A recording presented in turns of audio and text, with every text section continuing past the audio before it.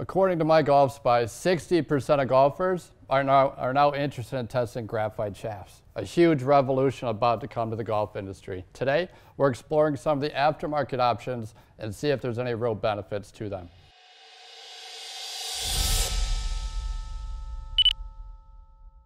Hey golfers, Danny Ferrell here, partnered up with Thomas Campbell, Master Club Fitters at Second Swing, Minnetonka. Today, we're about to tackle some of the revolution in the game of golf. Lighter, stiffer, graphite options, right? I touched earlier on kind of my golf spy, somebody we kind of trust in terms of customer feedback in response to the golf industry. They're claiming 60%.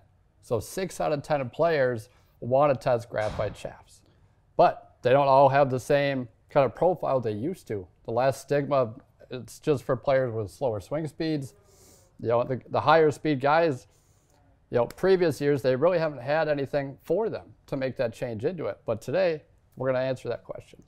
Yeah, I mean, you go back the last few years, you think about graphite golf shafts, and you think that you're fitting them for a graphite golf shaft. They think, oh, it's going to be light, it's going to be really flexible, right, and I'm basically going to lose control of the club head. Right. But let's face it, some of these golf shafts we're going to test today, the torque is actually lower than other steel golf shafts out there, 100%.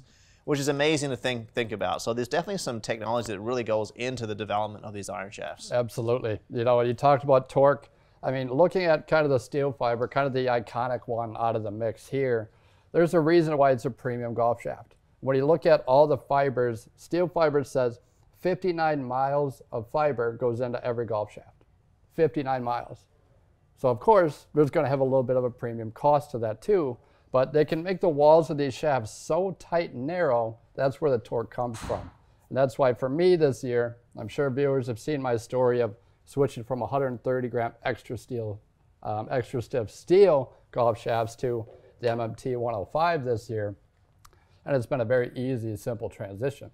So I'm interested to see shafts that we don't get to play with day to day, see if there's any real benefit to those or not for players. Right, yeah, it's going to be a very unique test. I'm excited to see how they perform, because I know you've talked about the benefit for you going from something heavy to something light, yes, but also still having that stability. Yeah. Probably feels a lot better on the mishits, probably feels a lot better on the body playing a graphite golf shaft.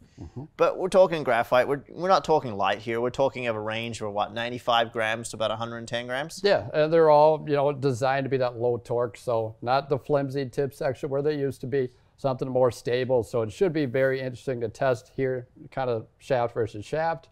But some of them are in tour extra stiff like mine.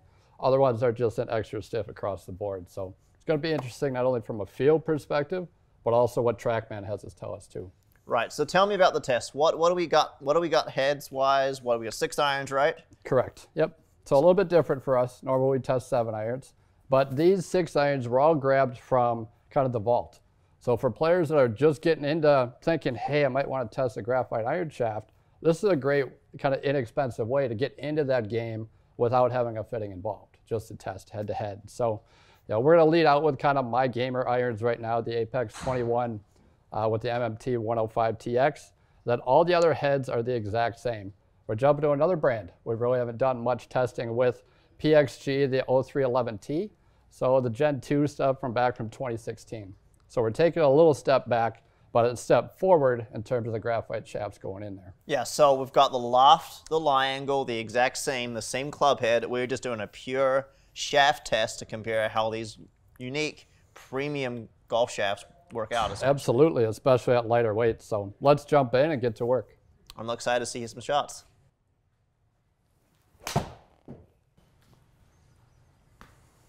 Solid swing.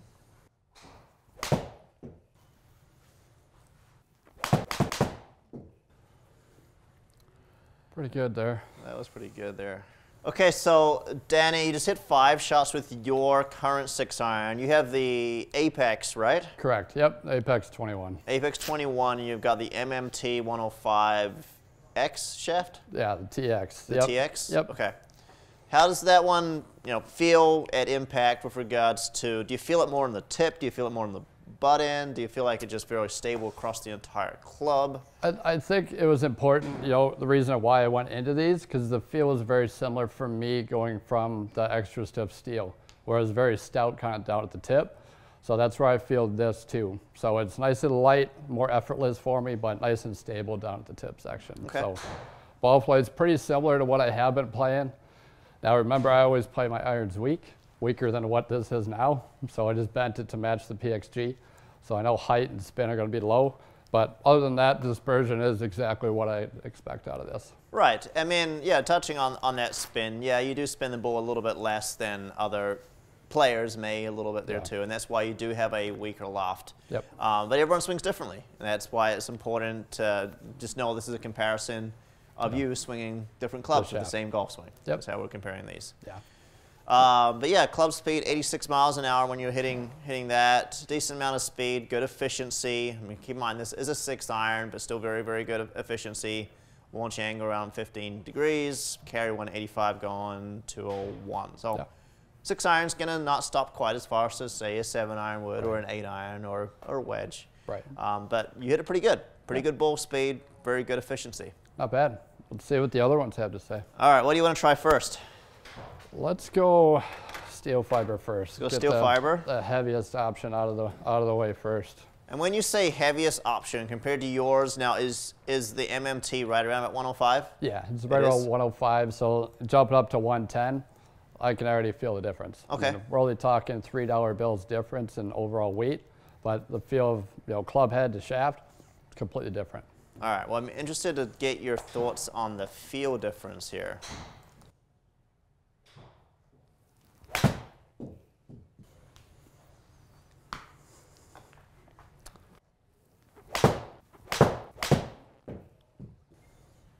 Okay, so talk to me about the Steelfiber golf shaft. Can you feel a difference at impact? Is there at all?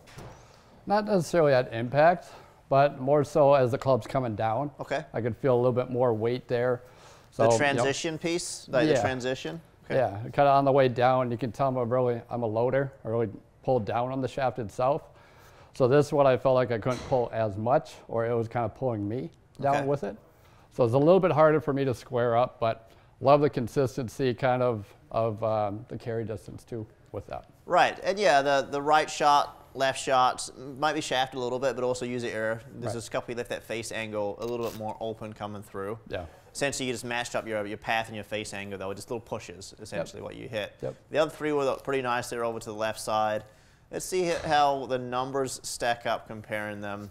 Efficiency, same 142, 142. Yep. You were swinging the Steelfiber just a little bit faster, getting a little bit more ball speed. Okay. Spin a little bit higher. Now maybe a little higher because they have that couple to the right. Right. Which is probably what we're seeing there. Yeah. But otherwise, pretty good numbers overall between them. Because the ball did just stay a little to the right with that golf shaft, your stopping power was just a little bit faster. Sure. Taking 188 going 201, so 13 yards versus 16 and a half yards with and a little bit more spin. So maybe a little bit more stopping power, but you'd have to probably hit more shots to see if that's more or less the fact you left the face open, or if actually the golf shaft's leading to that. Yeah, through the series of not only our testing but my testing as well, that's stayed pretty constant. So I would expect that to stay open a little bit more. Now, we're not talking just blocks on every swing. It's just exactly what we saw, kind of those 2 out of 5 that would leave me disappointed a little bit out on the golf course. Right. So yeah, you got to see just these 2 here. You just didn't do your similar shot pattern what you're used to seeing. Right. Right. Okay. Okay. So other ones here to test. You said those were your kind of your number 1 and 2 when you've done some testing in the past. Right. And now we've got all these other premium golf shafts here to throw in the mix. Yeah. So what do you want to go with next? Let's see. So we just went on the heavier side. Let's go down to that Recoil Prototype. All right. It's kind of intriguing. Prototype 95. Yep. Definitely had a little more heat to that. Yeah. This is the first time I've seen your club speed crack 90 miles an hour. Yeah. Yeah. Same here. It's been a long time. Long time. It didn't really feel like I was moving it. I just heard the sound and kind of picked up on ball speed was a little bit hotter. So that's 5 shots with the Recoil Prototype 95X. The one thing I noticed here is ball speed. You had 127.8, 127.7, 128.5. Mm-hmm. I think those were, yeah, they are the highest both speed numbers that we've seen so far. Yeah. So you notice the efficiency, 145, 145, 143. A couple of mishits in there as well, but a little bit more club speed overall as well. Okay. It's what you would expect out of a lighter golf shaft, right? Absolutely. Yeah, that felt really, really easy to move. Felt nice and stable too down at the tip section. I didn't lose any to the right, so that partnered with that lighter weight, that was a really good option there. Really, really good. You picked up a little bit more distance with that one, and if you take a look at the height, even with that one that you're like, I got a little bit thin, we noticed that it was actually flying the highest overall there too. I like it. Okay. Yeah. So, I mean, it's what you would expect out of a lighter golf shaft, right? Mm-hmm. Yep. Yeah, really good. And dispersion pattern, pretty nice. Pretty nice and tight there. Okay. Okay, let's go with the Paderson Kinetix now.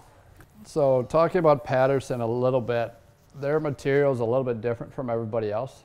They have Kevlar, similar to bulletproof vests, that kind of material going into their shafts as well. So you'll see a lot of this kind of color scheme on the long drive tour, just because they can make it lighter, but still nice and stable down at the tip section too. So right. And then with that Kevlar, now I believe it is the faster you swing at it, the more stable the tip kind of remains. Is that how it works? Absolutely. Yep. It's kind of, I don't want to draw a big comparison, but the mystery we've seen of the Autoflex shaft with the faster you move it, the stiffer it gets. Yep. It's kind of a similar kind of feel or profile going to Paderson too. Right. So just not as light as the Autoflex golf shaft is. No, no, definitely not.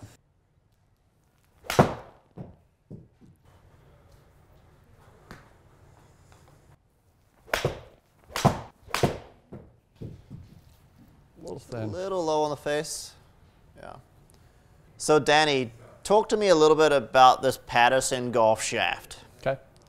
So first and foremost, feel-wise, this is the stiffest I've felt. And it's also the lightest. Right. I've also tested too.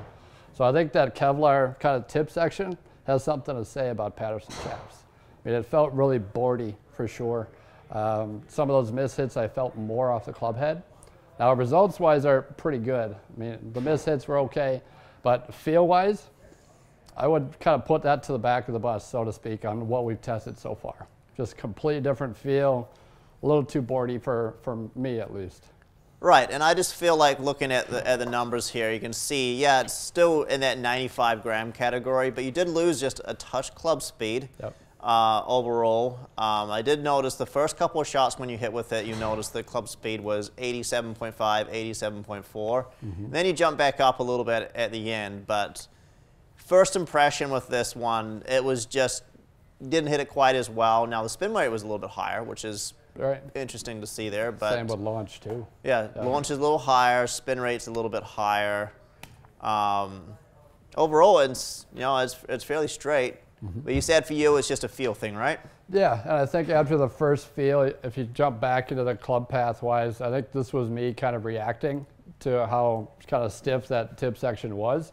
Yeah, that club path changed dramatically. I mean, we're more inside. Right. Trying to make sure that thing turns over a little bit more. So. Yeah, that is the furthest that you have been in to out there with your club path. Yeah. Yeah, landing angle was a little bit pretty higher, good. Pretty good there. So. Yeah, a little higher overall, launch a little higher, spin a little more, flying a little higher. Yep. But your club path will notice it got a little bit out of control. Yeah, and I felt that too. So that'll be interesting. I mean, we've got two more to kind of throw into the gauntlet here. So let's see if that changes my club path a little bit too. Right, well, we're going back a little bit heavier here to finish up. Okay. Got the Accra golf shaft here next. This is the Tour 100i, correct? Correct, yep. And you'll see this kind of more so in driving irons than on tour, as opposed to kind of iron shafts for tour players. But overall, looking at the torque and the specs of this is actually one of the softer options. So going from something really stout and stiff with Paderson to something soft here, might have a feeling we might see a little bit more of that kind of face staying open or hanging out to the right a little bit. So it's interesting you say it's softer, but it's heavier. Right. Right. Sounded solid. Hello. I feel like I like the look of the Paderson shaft. That's pretty cool looking shaft, but this blue is pretty cool. Yeah, I'm liking this. Yeah, the club path came right back just on the first move. And it was still high. Landing angle 46.7, over 100 feet in the air. So that's some stopping power. Interesting. A little thin, not quite as high as the others, but even still, the height was still over 100 feet in the air. Yeah. I actually want to bring that up because I don't believe that you were even averaging 100 feet in the air. Now if we take a look at these swings here, quite a bit higher. You can see that it's noticeably higher in the height category. Yeah, so we, on average, we're 105 feet in the air, which is about 7 feet higher than the next competitor. Yeah, but I would say this is moving towards the top so far. Like we got one more sneaky one from Mitsubishi. So this is the OTi coming up. So this one's completely different too on how this one's made. So they have a technology where basically they take the brands themselves of the fiber, okay, of the graphite, and they kind of put them into a resin, and then they kind of wrap them just like a steel braid as well. So the resin helps bind it, but then they can change the profile of the shaft through how much resin or how tightly they wrap kind of that the fiber itself, kind of in that blend. So and that's a way to keep the torque down, lower. Right? Lower, yeah. Yep. The more they can wrap it, the tighter, as well as complementing it with resins to hold it even stiffer, it changes the profile completely. Okay. So. A good swing.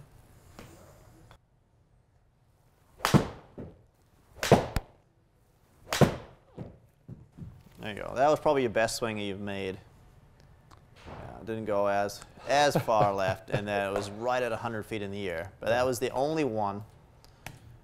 You take a look at the shots here. You kind of notice there's a bit more of a fluctuation. You're losing just a little bit of club speed. Yeah. Let's look at your averages. So you first started out being a little bit slower, and that might be also creating a baseline to start with. Yeah. We'll notice then you kind of started peaking here around about 88 miles an hour with these 4 shafts. 88.6 with the Tour 100i, 88.8 with the Recoil Prototype, and then we'll notice it was 87.6. So you dropped a little bit of speed there with the Mitsubishi there. Okay. Overall, I mean, as far as testing, you're talking 143, 142, very good efficiency. Yeah. But there's definitely differences in the way you deliver the club, and you can see with your tendency to have that ball go a little bit left. MMT and actually both Mitsubishi golf shafts were a little bit more lower on the spin and lower on the launch. Yep.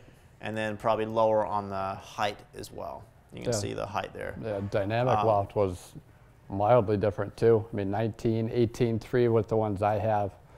So a little bit lower overall for sure. Yeah, I mean, this is just showcasing what, you know, a softer tip section or softer butt section or firm in different spots of the golf shaft can influence the way the person delivers the golf club. Yeah. Because these are all 29 degrees aloft on every single club head. We've got you to measure and bend to make sure they're all perfect there. Yep. But you notice here you've got a range of almost 3 degrees between them, dynamic loft. Now, what's going to influence dynamic loft? Face angle. Face angle is going to influence that, and also where you hit on the face. You catch a little low on the face, it's going to launch a little bit lower, and that loft's going to be lower as well. Yeah. But, I mean, you talk about like a 6-iron having stopping power. This Accra Tour 100X, I love the fact that it was 47.3 and 105 feet in the air. That's pretty impressive for a 6-iron. Yeah, I was blown away by that one, especially coming out of the Paderson where it felt really boardy. That felt like it had a little bit of kick to it, but it released kind of right in a good spot for me. So it was easy to time up, and it felt one of the greatest as well. So I like what I saw out of that. The biggest kind of takeaway from this is, players with faster swing speeds don't always have to be playing steel, right? I think that's the future of the game of golf, is sitting right here in graphite, where it can be easier on the bodies, we can have more fun. They can change the profile of how it bends to adapt to any swing speed or any swing style for players too. So yes, we can definitely make a change up, but so premium, we're talking money, right? Absolutely. What kind of costs are we talking here to put an iron set with some of these premium graphite shafts? I mean, you're talking anywhere from, depending on the manufacturer, anywhere from about 50 to 75 per club. So extra per club? Yep. As opposed to, so that's be per club. on top of the normal cost of iron will be? Okay. So if you have, say you have an iron set where it's $1,000, now with these premium materials going into them, now you're pushing potentially closer to 13, 14. But for me at least, I would pay that 10 times over for the results I got this year. Just being able to play longer, do this test with you and actually swing 30, 40 shots with this and be okay.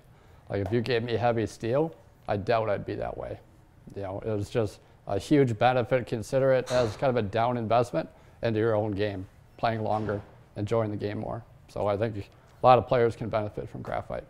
Right. Yeah. I mean, the weight, it's crazy to think graphite golf shafts. Right. Some of them are actually heavier than other steel golf shafts. Yeah.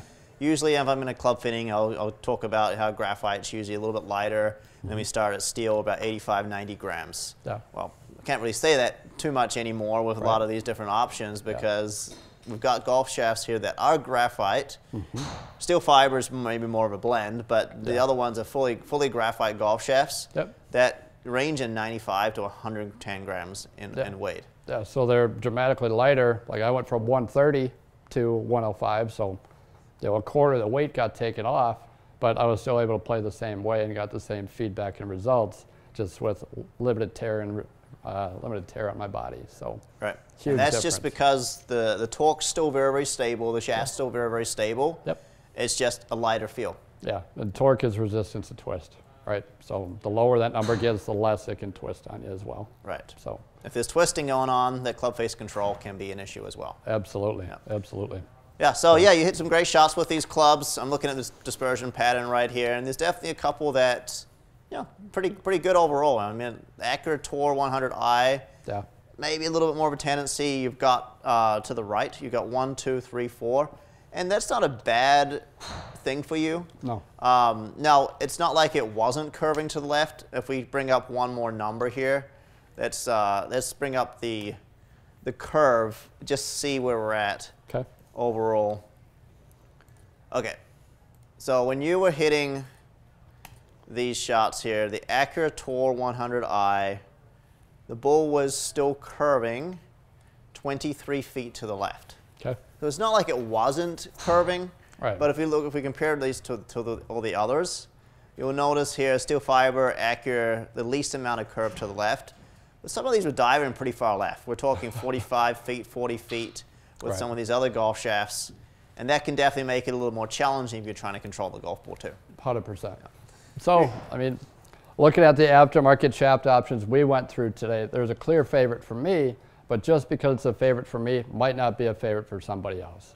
So that's why it's huge to come in, get fit, take a look at graphite shafts. I mean, 60% of guys are okay with testing graphite. So again, the old kind of thought of them only being for slower swing speeds, that's not the case anymore. So let's make a change in your golf game. If you liked what you saw here today, guys, smash that subscribe button, hit a like, and let us know if you're playing any graphite iron shafts. If you are, which ones are you playing? Thanks.